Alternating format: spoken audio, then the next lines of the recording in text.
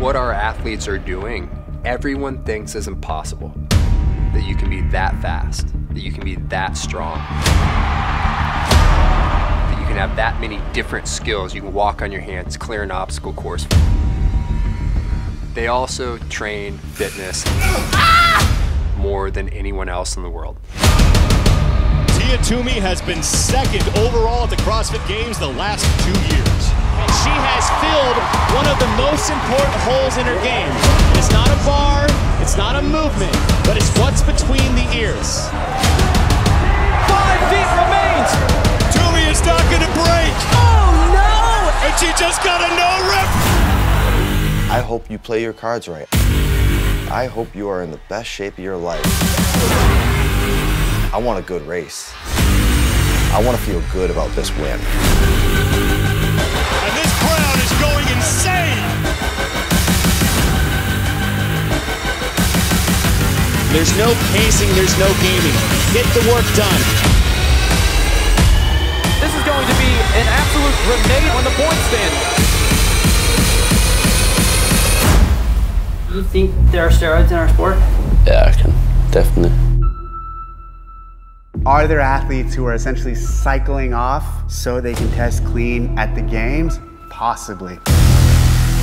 The scenario that I'm competing against someone that's a contender at the games, like I know they're doping.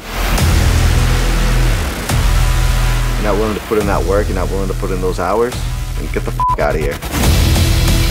Something is amiss here, and it could have major implications.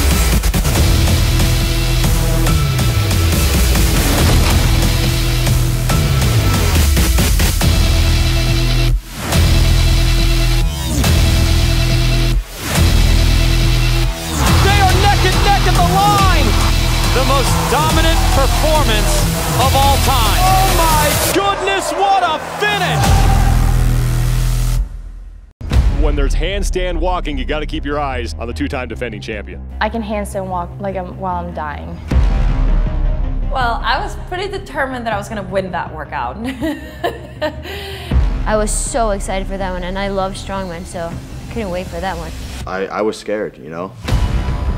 Pretty much my worst nightmare came true. 3 steps into it, and I fell, and I was like, okay, that's how this event's gonna go. Farmer carries, yoke carries, and sled drags tax your lungs and heart rate so much.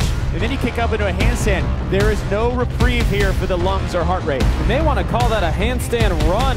Felt like it was a 35-second event because the transitions were so fast. It's super impressive how fast people can just move a heavy implement and kick right upside down and be off on your way. No one's kicking down anymore at the games.